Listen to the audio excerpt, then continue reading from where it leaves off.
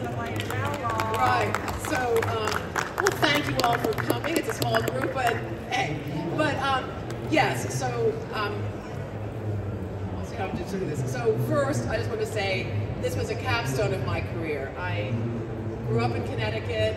I went down to the University of Georgia to study landscape architecture without ever really knowing that maybe if we're such a small group, maybe if you come over here and I could talk to you as one, because I don't want to miss making eye contact and speaking to you. Okay. But anyway, went down to the University of Georgia to study landscape architecture, not knowing that all the times I'd walked in Central Park, all the times I had visited Beardsley Park. My first grade school, public school field trip was to Beardsley Park, seaside park that I grew up near. That these were all works of Olmsted. And my first landscape history class at Georgia, of course, who did we really almost talk about first was Frederick Law Olmsted from Hartford. And I was like, oh my gosh, I'm not just a Connecticut Yankee in Georgia. I am someone who is walking in the footsteps of this person who's done iconic landscapes that I went on to study. And I would just say that I came out of the University of Georgia as a practicing landscape architect, worked for an amazing man who I would think of his era was sort of a living Olmsted because of how he practiced. And then having an interest in historic landscape always, went back to the University of Georgia because of Ian Firth, a professor there who was just an amazing, amazing thinker about cultural landscapes and the whole way we would start to look at them.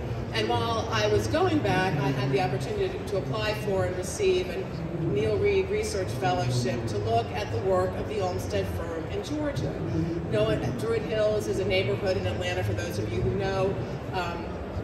The city, this great suburban suburb that, as I did the research and met people like Arlene Levy, who's in the audience, that this was the last great subdivision, more than a subdivision, really, a planned community by senior, and then the firm would go on to do many more. But in that research, was really working at the residential work of the firm, blown away by the fact that the firm, starting with senior and the Cotton States Exposition, came so many times to the South and wanted to come to the South. That senior saw what from his travels through the South before the Civil War, that we would have to be involved there, that we would have to see the end of this enslavement and bring a new sort of civilization, as he would think of the word in a very positive sense, to a place that he saw lacking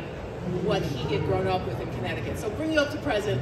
So I am retired from the National Park Service for a couple of years, had come back on the board for the National Association for Olmsted Parks, and in 2016, with Arlene and many others, sitting at Fairstead with, I don't think, it was still Myra, I think, was superintendent then, but saying, if we don't start now, because that's the only thing I learned from being with the Park Service, you've got to plan years in advance, because it comes so quickly. And we said, if we don't start now, there will be no Olmsted 200.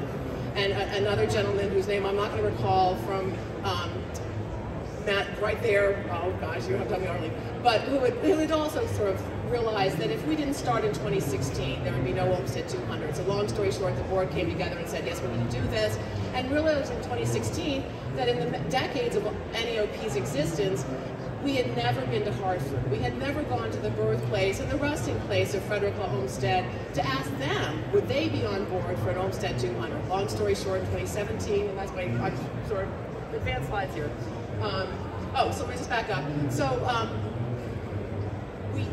Arlene and I talked to Jenny Schofield with the state of Connecticut and Chris Wiegren with the Preservation Connecticut, and said, as we went along thinking about Olmsted 200, that every state that had this work should think of a project that they could accomplish by 2022, and part of this Olmsted 200 event that we were thinking might happen. So long story short, Arlene and I worked very hard, and Barbara Yeager too, as a resident of Connecticut, to get the state to think about the fact that they had never done any historic landscape work. And they were very interested. They actually wanted NAOP to do that work, and we sort of backed off and said, oh no, we're all volunteers. We can't take this on.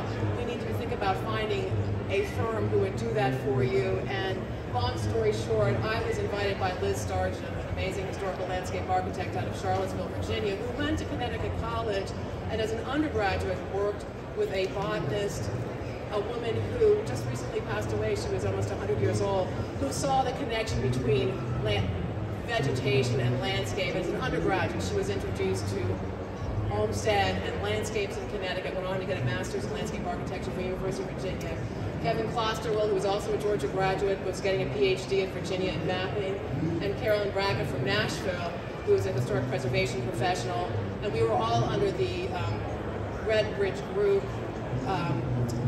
It's a firm who puts teams together for different kinds of projects. So Alicia Luba, who was from Connecticut too, was our project manager, an amazing woman who's gone on to work for the National Park Foundation. So we were selected for the job, and I want to give you some background. So Connecticut ASLA, starting in 2013, and Barbara, correct me about the update I got, had already started to look at this legacy they had in Connecticut, but they were the obvious projects. Seaside Park and Beardsley Park in Bridgeport, working your way up to Hartford and work there, but never really understanding the breadth of the work and the firm's work that really goes from, I mean, almost after he finished the Central Park, he's called back to Hartford. And the last project is dated like 1978 when the firm is closing. So Connecticut, it's not the greatest number of projects, but actually has a breadth of projects that go from the very beginning under Olmsted's first years as a practicing landscape architect, that he sort of uses that term, with Calvert Vaux, all the way to the end of the firm in the 70s. So that's made it very interesting. And then, as again I said, in 2017, NEOP is with Connecticut and saying, you know, are you in? They say yes. And then we discuss with them what a wonderful thing if Connecticut could look at its projects. And then they do put a call out, and we were selected. And so I'll just say a caveat for this job was, this was the first historic landscape work the state had undertaken. We helped develop forms for the state of Connecticut so that what we did could be used again to inventory other types of landscapes. And I would say the only thing we probably really didn't get to were, I mean, I think they could be used for vernacular landscapes, but ethnographic landscapes. But, you know, this now, they have something in Connecticut to use in other ways. And that we asked them to put a cover sheet on that because there is a distinct connection among all these Olmsted projects, and Dee already referred to it, is that they have unique job numbers. And that all these job numbers bring you into this rich archive of planning documents, photographs, letters. I mean, it's just amazing, the wealth of information. And I know I'm talking to people who already know this, but whatever. And so, and then the whole effort, which was a challenge. We had a year and a limited amount of money, and we weren't getting $1 more than that money.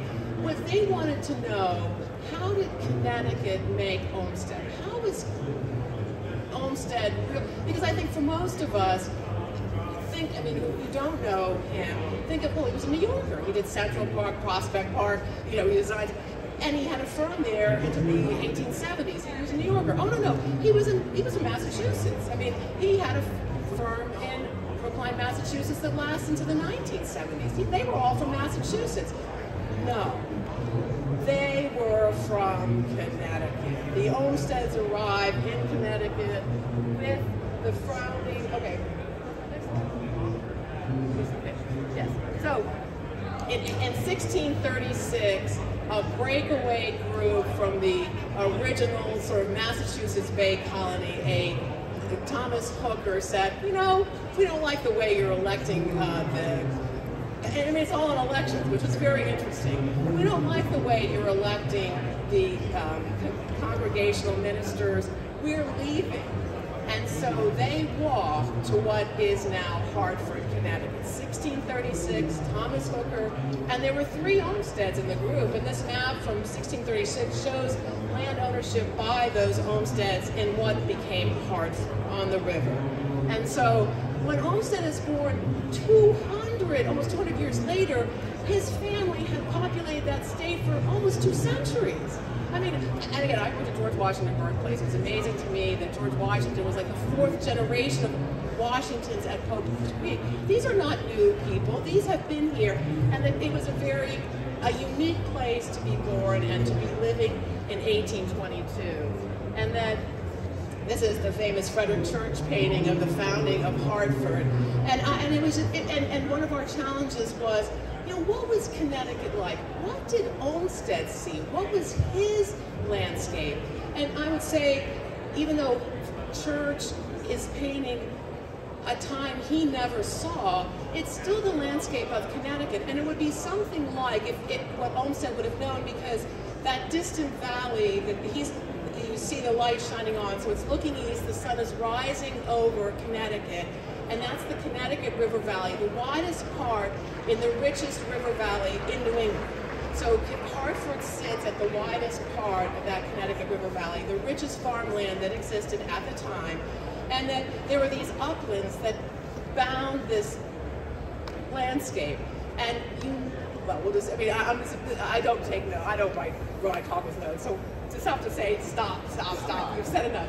But there's no question that at Keeney Park, that this broad meadow is bounded by trees, and you could enclose this landscape with berms. This was something that they knew, the success of what it felt like to be in a place that's open. I mean, that, when they talk about our, limbic brain and where we've been in the savannah, that is where we feel most comfortable, on the edge of a wooded, looking out at an open landscape. And Olmsted knew that from his first days. So here's Church's, this rocky upland, this broad plain, water, and a beautiful place. And then the other thing, I was talking about Lee, one of the great discoveries, John Warner Barber. John Warner Barber, yes, did drawings and watercolors of every town in Connecticut and published it in 1836. So in Olmsted's childhood, someone has gone to every village in Connecticut. It's an amazing, you can buy the reprint for nothing. And here are these drawings of New Haven, this rocky Catwall Pass, where there were little bits of nature left. And one of the things we learned as we talked about the underlying topographic landscape of Connecticut, which I knew instinctively. I grew up along the Long Island Sound. I'm a different generation in Connecticut. My father came to work in New York. We lived on the Sound. We'll get to that. But in this day, everyone lived along, the money, the wealth, the trade was along the Connecticut River and this broad plain, and these western uplands against New York. There was a smaller valley there that's still actually very much intact, and there's some home sites we saw there from the 20th century. And then the eastern uplands that are steeper and narrower. But if you know that area at all, you come out of New York still today along the Sound and then turn and go up to that Connecticut Valley into Massachusetts. And so it's one of the reasons why Boston is really a different place. But we'll get there. So here are these wonderful images, and I particularly love this one of a family, a mother and father and a little boy looking out across this landscape. So learning that in 1822, Connecticut is as deforested as it will ever be. Whether Olmsted ever really saw a native landscape, it might have happened in these upland areas where he saw remnants of trees and things, but all the large trees would have been cut that would have been of any value. So it would have been undergrowth, but even then, was it not invaded by some exotic? So 200 years of farming, mining, grazing. I mean, the landscape was completely transformed. There was nothing that would suggest this bucolic, I mean, yes, they were all little farms and trees, but nothing that, and today, Connecticut's almost as forested as it was back in the pre-contact because of how we live today. Those farms are largely gone, and you drive the Taconic Parkway or up through central Connecticut, I still get pictures. This is something that, I mean, it's something never that Olmsted saw, and then it's really, where I grew up, I mean, it's a dense woodland. It's pretty amazing. So, I mean, Olmsted lived at a particular time and place. And let me say one other thing. One of the things I found, the elm tree. So the elm tree is a distinct native tree associated with the Connecticut River Valley. It has a form, it has a place there, unlike many other places, I mean, probably along the river, but they knew that tree from the beginning, and every little village has elm-lined streets. So that Olmsted went on to use elms is directly from his youth, and he grew his own elm tree at one of his home yards. And here is Yale College. You wouldn't know Yale College, I mean, the greens are still there, but the elm trees of New Haven were amazing. And so elm trees came right from his Connecticut youth and his wanderings in the Connecticut landscape. So the next thing you have to understand, what I'm trying to show here, I mean, Hartford is this amazing intellectual hub of thinkers and doers, and Olmsted's father was not educated, none of them were educated the way we think of today. I mean, if you went to college, if you went to Yale or Harvard or William and Mary, the first colleges in this country, you were studying Greek, Latin, Hebrew. You weren't, I mean, if you were preparing yourself for college, like his brother, you might have gone into medicine, but you were first, it was languages, it was nothing as we understand education, and we all know about Olmsted. He was not, the father tried, but a series of ministers and schools, it didn't click for him. That was not going to be his place of learning. But what he did do, and what he did from the time he was 6 years old to the end of his life, he wandered, he talked, he read, he looked, he drew, and it's just this amazing education. And those of us who are challenged by all the education, you know, genius is not limited by, and maybe sometimes inhibited by, what we would call education. And you're getting. Oh, I'm sorry. I'm sorry. But in this case, his what would seem to have been a stumbling block, that he never really found the right teachers at youth. Although the father tried, he did learn so much from his experiences. And I know Arlene doesn't like the cartoon version, but I was thinking about it again. He was a happy child. People, his brother's friends comment on, nothing could bring him down. He saw a future, he worked to something that was not in place, and he could not be dissuaded. When he made up his mind that it was something he was going to do, as we all know from his careers before landscape architecture, he was this optimist in an optimistic time. And I think that's the other thing we think about today is, you know, to be an optimist in a challenging time is hard, but he was an optimist in the most optimistic times, except we'll, you know, talk about a few things. So this is a picture of Reverend Bushnell. I mean, to learn that, I mean, Olmsted did talk about access to green space, of needing a park and all, but that was already in the thinking. And Reverend Bushnell may have drawn the first public park plan for Hartford. And at Olmsted, that was their minister. Bushnell was, and he was a famous reverend in the Congregational Church. When Olmsted got to England, he saw his image in the house of one of the people he visited. So, I mean, Hartford had, you know, a different. Dickens came to Hartford and said, "This is the most English-like village I've seen in the United States." This, I mean, wouldn't know that in Hartford today until you get on the ground and walk it. But if you drive through Hartford, as most of us has done, up to Springfield, you're like, whoa, how fast do I get past this? But if you get on the ground and walk the places that Olmsted, still little glimpses, this was a beautiful village on the river. And so, again, and at Olmsted, this was all there. They had the first museum, the Athenaeum. These thinkers came together, and Olmsted's father was he was a wannabe. He made, without education, made a lot of money with the dry goods business. I mean, he was the target of his days or whatever. I mean, I guess we're higher than that. But he made a lot of money from his time. He wanted his children educated, and I mean, he sends John off to learn French, so he's prepared to go to Yale. I mean, it's amazing. And then he had been part of subscriptions for the Athenaeum, for the what became the Hartford Insane Asylum. And your volunteer was there earlier, who's at Maryland, who's studying this.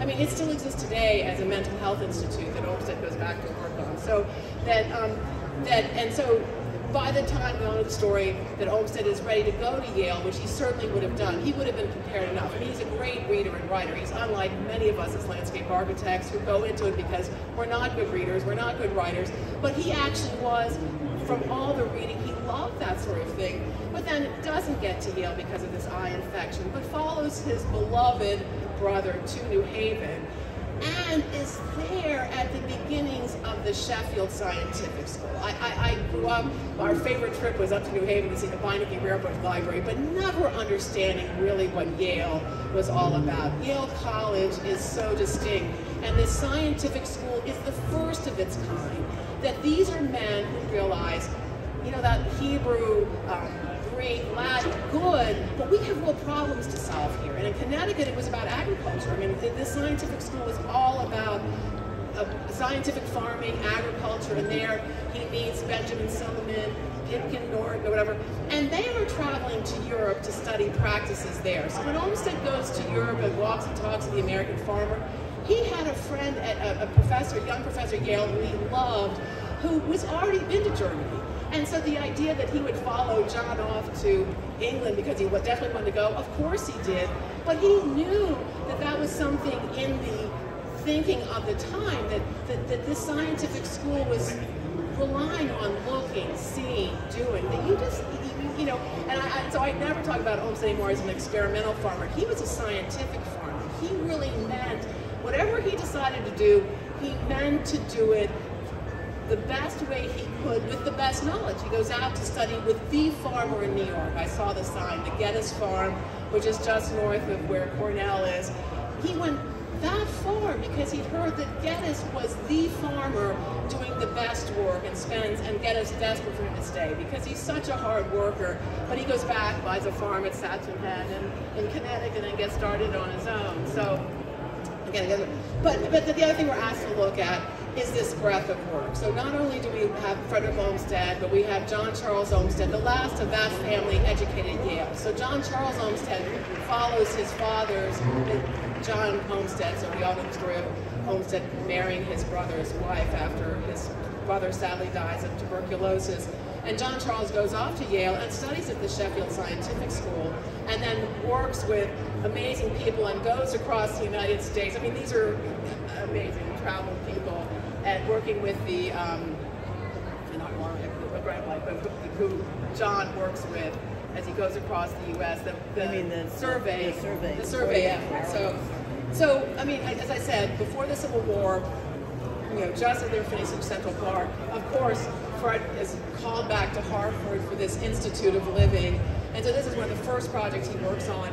But what I think you realize is, you know, you go where the money is. And it would seem from the very beginning, lots of work in Hartford that Olmsted might have done, but the money is in New York. You come back after the Civil War, he and Vaux start a firm, the money is New York. And so the big projects are going to be Prospect Park, Riverside, Buffalo. And when he gets caught, when there's projects in Connecticut, he's certainly interested, and he meets people, Jacob Wiedemann being one of them, who he says, you know, in my place, and that goes right on to the end, you know, there are other people who I believe can do what you need done. And so Olmsted is certainly involved with the Institute of Living, but this is Wiedemann's drawing of it in his book, and he consults there too. And but just, you know, amazing work. And so the other thing, I mean, so this image, you know, sort of talking about what, you know, so from the state we had gotten that they already had these historic contexts that are the Western Uplands, the Central Valley, which New Haven is part of the Central Valley, even though the Connecticut River makes a big turn in Middletown and comes out at Old Lyme, the Eastern Uplands, and then the East and West coastal zones separated at New Haven. So where the river, the big delta there, but that's, you know, different rivers that come out there. And then how the landscape work kind of follows that. And then here you see, we were looking at, you know, where were the concentrations of work, and I think this is, you know, all the projects in Connecticut. But see, and Arlene once told me, they're pomegranates. You get these clusters of work in certain places, and so certainly Hartford being one cluster, New Haven being a cluster, metropolitan, you know, all the commuters out of New York along the western coastal slope, and then Litchfield and other Torrington, different clusters of work, but they're not all over their state. They tend to be in certain places because of the people and industries that are there. And then we, you know, looked at all the places that Olmsted went to school and are significant to Olmsted's youth, so this map on the left, and how that to some degree tracks where projects are in the state as well. And then it was very interesting to see that the master list of Olmsted projects really talks about 12 landscape types, starting with parks and parkways and recreation areas, all the way down to sort of miscellaneous, well, arboretum, garden, and miscellaneous. Of those, I think 12 types, 10 exist in Connecticut. They never got a exhibition and fair by that firm. And I think that's, and Arboretum Gardens is questionable. There was a plan for a botanical garden that never was realized, but that they worked in all landscape types during the firm's existence. And then, just about the resources. I mean, we could not have done this without all the decades of work that National Association for Olmsted Parks with the National Park Service and others have done to put together the master list of drawings and plans that exist, the correspondence which was reflected in Orgo first, the online research guide to Olmsted that is coming together in Olmsted Online. It's an amazing resource that's now linking directly to the drawings being scanned by Fairsted and the Library of Congress resources that are being scanned. There's never been a better time to do Olmsted research. It's just amazing what you can find and do.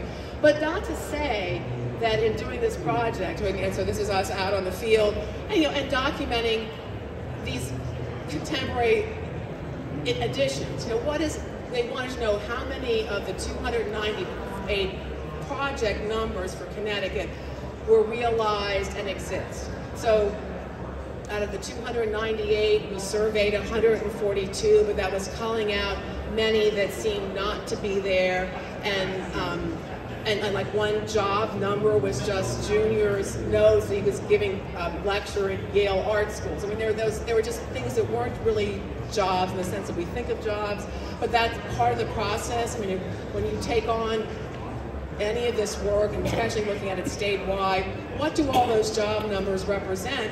And then within job numbers, there are other jobs, and we'll talk about that too. So we also showed them that you could use these scanned Olmsted images and overlay them on Google photography and align those pretty successfully to know, without ever really going out to the site, how much might be there, because that was another way of culling our survey efforts. Where did we really need to go? What was left? And here's an example of Goodwin Park in Hartford, amazingly intact, and one of the big changes being an overlay of a golf course. So I mean that came out of that. But I was saying, in addition to all the records that are available in these various national archives, are the local work, and a great area of research that I'm looking at young people in the audience that you might take on if this is your area of interest, is to understand all these park commissions that really must have stemmed. I talked to Ethan Carr, a great Olmsted historian who's at University of Massachusetts, Amherst, about, that probably started with Central Park, these park commissions, and that commission preceded Central Park. I mean, they are a selector of the winning design. But all the cities in Connecticut that had any work by the Olmsted firm already had a park commission in place. And these are the movers and shakers in their community, and they are doing serious work. And the reports published in Hartford, and we didn't see them in New Haven, I'm assuming in New Haven would be very much the same, in Bridgeport, they were amazing. And I was thinking, how many cities of these sizes today have these serious, committed people to documenting every year the changes to the park, the budgets, needs, and it's just amazing. And why there was this interest in all of these people coming together to make sure that parks were created and sustained with real money and real interest.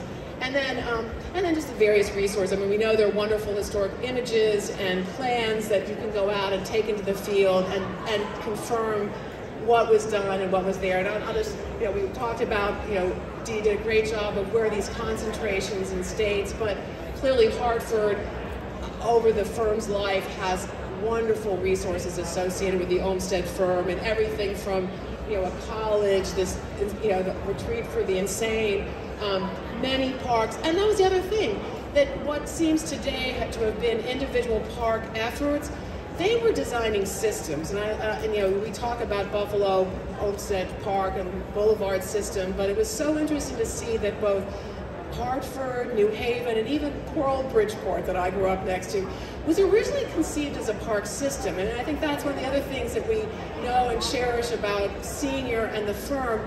They never did what they were asked. They were always looking for the bigger project that would serve to solve the problem. And I was thinking that yesterday when we were listening to that wonderful woman in the morning, Ayanna Johnson, and she talked about that Venn diagram of things. I thought for Olmsted it was people, place, and problems. It wasn't really about, I mean, design was the way you got to a problem, and he certainly, and all the firm wanted the results of their problem solving to be beautiful, but it first had to function. It first had to resolve the issues at hand. And why today we talk about green infrastructure, because these are problem-solving landscapes. They are, and one of the biggest problems we have are places to go out and exercise and walk and be healthy. But they weren't designed, they weren't just aesthetic exercises. He was not out there just, you know, and I think too often we think of our landscape projects as aesthetic efforts. That was not what that firm was doing. They were solving the real problems of their day, which were diseases they did not understand, and knew that only getting out to fresh air and having a healthy environment seemed to be the best thing you could do for people so that they weren't sick. They were solving immigration problems, that people would arrive in these cities with no place to live, no place to go, no place to shower, no place to get fresh milk. I mean, the dairy at Central Park is a beautiful little vernacular or whatever it is, but it was first a dairy so that people got something they could not get in the, you know, in the tenement row on 4th, Avenue, I'm making that up. But I mean, these were ways of addressing the real problems of their day, and they will be the way we address the real problems of our day too. And then these are just images, Hartford, the Capitol that sits above Bushnell Park, now named for Bushnell, who drew the first plan. And one of the things, the river used to run through the park and is now underground. But I mean, they're wonderful projects that could be taken on in Hartford to recall more of the Olmsted landscapes there. And then, I mean, it just goes on. There's more work there that, just all through the period. And the Keeney Bell Tower, Keeney Park, the Keeney family gives money and land to build Keeney Park, but they also set aside a tower and memorial of a grocery store owner in Hartford. Andrews is a park, and but again, and these are contemporary parks. In 1958 to 1960, Wickham Park, but they all had something of Olmsted Senior's aesthetic there. Bridgeport, again, oh gosh, Bridgeport. But Seaside Park, I think one of the great efforts, Olmsted and Vaux in Bridgeport. But for those of you who wouldn't know, this is the home of P.T. Barnum. P.T. Barnum built his 4th house facing, and then the image of P.T. Barnum and Frederick Olmsted out on this landscape talking about a park, no question happened. I'll argue anyone. I mean, P.T. Barnum had been mayor of Bridgeport. He is a planner. He had done other areas. He knew exactly what he was doing in picking this place. Olmsted and Vaux come out to do it. There's something there, but two such different characters from the same state, but doing, engaging people around, how do you entertain people? And there was an entertainment value in parks, but, Olmsted and P.T. Barnum, I mean, just an amazing story to me. And then Beardsley Park is probably the most Olmsted-like of the parks there in Bridgeport. But as I was saying, there was a system plan. So there's two major donations to extend Beardsley Park with this Fairchild Memorial Land, and then Beechwood Park that JCO said, this is never going to be a great park, this is terrible soil, the trees don't look so good. But it was land given for a park, the city, because of the industrial growth of Bridgeport. It was kind of topsy. They never became parks, but they are sites of Bridgeport High School.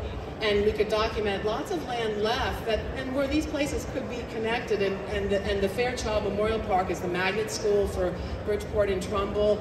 But the trees in areas of that land that have never been developed are amazing places that are there and recognized by John Charles Olmsted to be some of the finest trees and landscapes he'd seen. Torrington, we're talking about another, so the next wave after this sort of post-colonial period of Hartford, that's sort of, or Connecticut, in the, before the Industrial Revolution really takes off. But as the Industrial Revolution takes off, Connecticut is as a hub of industry along the rivers, Collinsville, where Olmsted was trained to survey, Bridgeport, Torrington, the Midgeon family, manufacturing company. But like so many families of the day, they didn't just do, they thought of where they were bringing people to work, the places they live, the places they would rest finally in the cemetery, are bringing the Olmsted firm into design for that community. An amazing collection of projects, and here are just some of the remnants of, and I don't know if Peter Vitoretto is still here, but they're working on Hillside Cemetery in Torrington and doing a rehabilitation of that cemetery. And again, New Haven, I mean, I'm way over time, I know, but New Haven, you gotta go. I mean, New Haven is so amazing, and to think of the Olmsteds there, and Yale College, which looks nothing like this now, but because they moved, what the college had been set back in this park-like setting, they moved to the street to bring the students in so they'd have no interface with what New Haven was becoming in an industrial age. But one of the great discoveries is a contemporary of Olmsted's who finished at New Haven called Donald Grant Mitchell. He calls himself a landscape architect. He is basically the same age as Senior, but neither reference each other ever. I have found, and this is a interesting research project, who they're also celebrating his 200th anniversary this year, and he's responsible for some of the early park work in New Haven at East Rock Park and Edgewood Park that the Olmsteds come back and do, the firm does with Junior for the New Haven plan. And this, for all of you football fans, I believe this is the first professionally laid out athletic grounds in the United States. Olmsted is called to Yale because they cannot stop the students from playing baseball and football, and they're hurting themselves, and they cannot stop them. It's after the Civil War, and all schools are struggling. And the first baseball, I mean, Yale is the athletic college of its day. It had a rowing crew like nobody else's, except, you know, Harvard, they're big. But baseball, they had lost in. They call Olmsted out, and these athletic grounds that he designs in the 1880 is where Bush Field is today, that is still the grounds of their baseball stadium. And come forward to camp, is it Donald Camp or who knows, but the camp gates, which I thought were their World War I award, because I've never seen such a triumphal gate ball. I walk up to, it is camp being celebrated for making college sports what they are today, and the Yale Bowl is behind that, and all bowls are named for the Yale Bowl. That's a National Historic Landmark, and the camp gate has panels of every college team in the United States having given money for this effort. University of Georgia's up there, University of Alabama, the Southeast Conference, all those schools have given money because camp is responsible, at least by the 50s, for where college sports is going. And think of the billion-dollar industry of this day. I think starts right here, by Olmsted, Senior. So, okay, that's one we have to research. I think that's a great one. And then even more important, that right after, I mean, they're working on these projects all at the same time. So Junior is allowed, well, not allowed, but is asked to come to be part of the Macmillan Commission in Washington to do the plan because the father has died, I guess, by that point when he sits on the Macmillan, or on his way out. He's certainly at McLean. But he comes, and I think one of the first times he does not refer to himself as Junior. But because of having been part of Junior, part of the Columbian Exposition, as you know, he's being tutored by the father there at Biltmore, and you know, he's asked to be part of the Macmillan Commission. And as he's finishing that, the thinkers in New Haven call him and Cass Gilbert. They would rather have had Macmillan, you know, not Macmillan, but the firm, but anyway, but Cass Gilbert, who has a summer house in Connecticut, so I think that might have something to do it, to come to do a plan for New Haven. And it was so interesting to read. It's reprinted with a foreword by the great art historian, and they barely talk about what the Olmsted firm did. It's all about Cass Gilbert and the unrealized boulevard and plan from the railroad station. I was like, are you kidding me? The Olmsted firm, I know, wrote that report. And it is the most interesting sociological study of New Haven, its neighborhoods, its needs, a double ring of parks planned, proposed for New Haven. And of those rings, this double ring, an internal ring, and a secondary ring, an amazing amount of work. 5 parks come out of that. They come back in the 20s and do work in all of those parks, and it was just fascinating.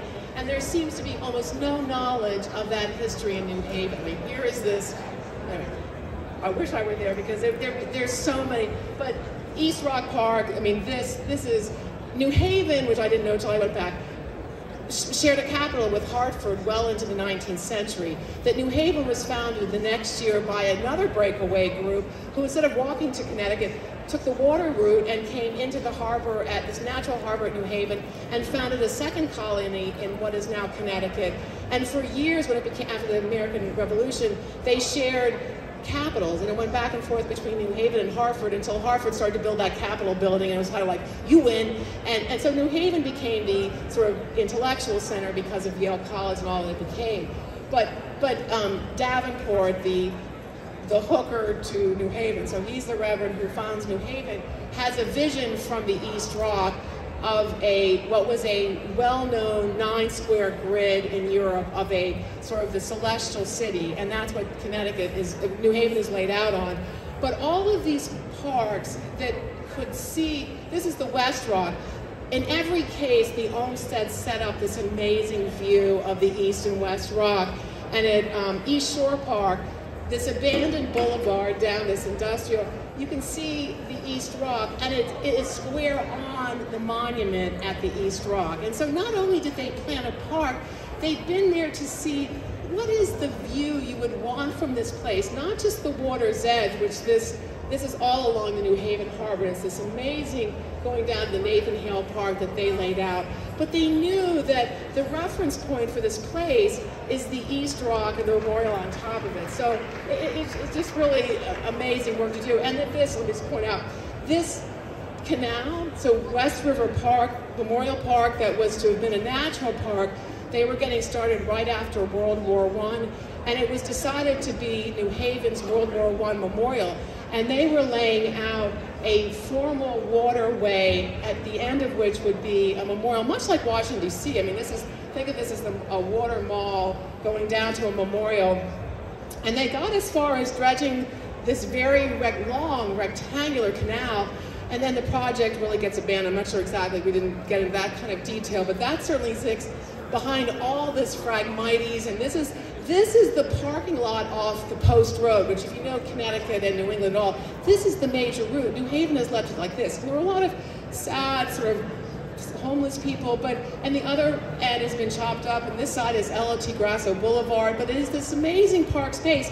And along this western edge is Marginal Drive, which was laid out by the Olmsted firm, this amazing drive up that terminates at the athletic fields that are owned by Yale.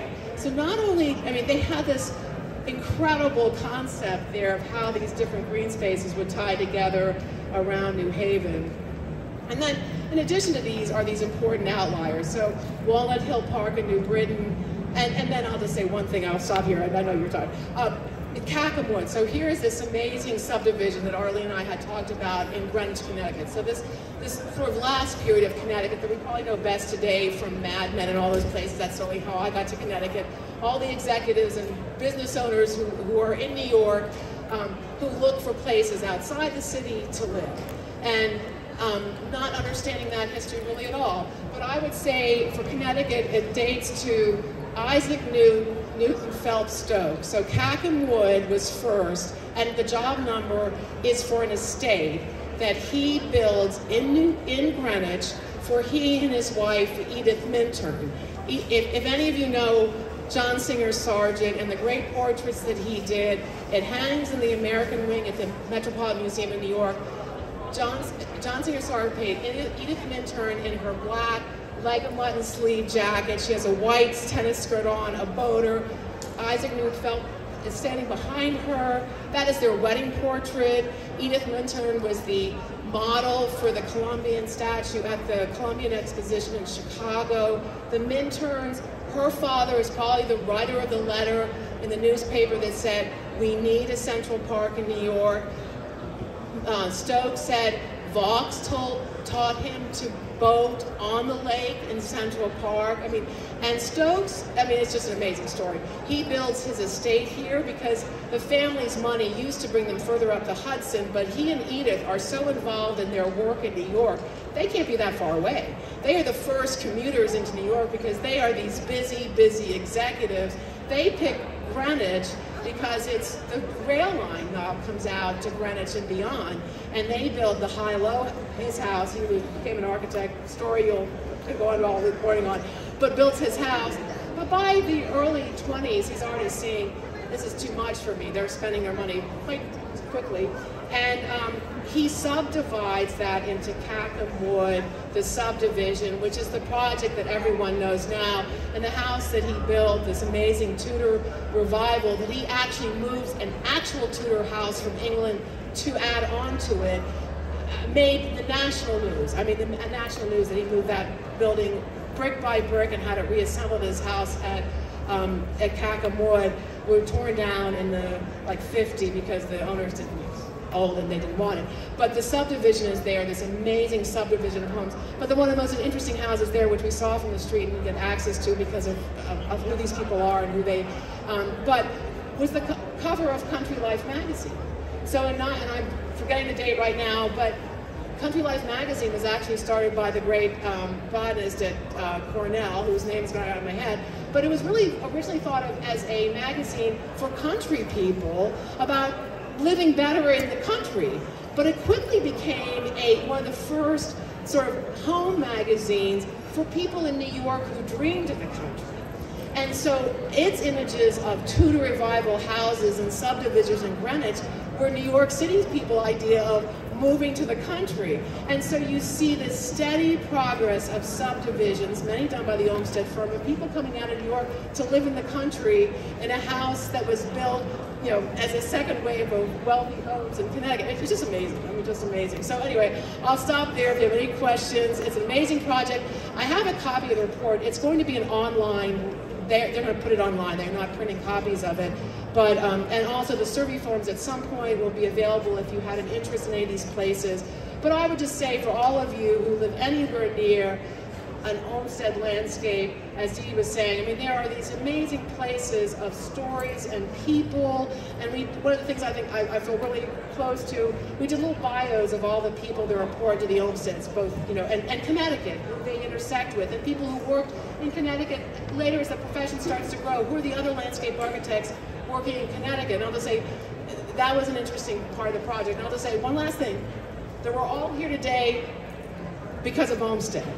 Because he was a part of a time and a place and a people who said you must get involved together, you must come together, you must spend time together and share your knowledge and do the best you can with what you learn there. And there's no question that NAOP, ASLA, the American Institute of Plant Humanities, they were directly a result of someone like Olmsted's commitment to the work that he was doing and the people he was serving. And that comes right from this Connecticut ethos of humility. I'm not here for me, I'm here for you. I am here to do whatever, I am here to solve your problem. I am here to do what you want done, and I'm going to show you what I know and do it as well for you as I can do. And who was I talking to? You know, the hours, months, years of volunteer work they did. I mean, Junior's end of his life, he's giving away, he's never charging. He is serving the National Park Service. I can't imagine how many hours you were saying that he gave away because they so believed in what they were doing. And as I said to young professionals coming to their office in Fairstead, don't come here because you're going to earn anything. You're coming because you have this commitment to the work being done. I'm not saying that's a good thing. And we all talked about work-life balance and people who have come to the profession without that tradition are going to change this profession. But it is the roots of our profession. And it's one to be explored because, I mean, you can't do it all. You got to give something up sometime for free. So I'll just leave you with that. So thank you for coming, and I hope, yes, thank you.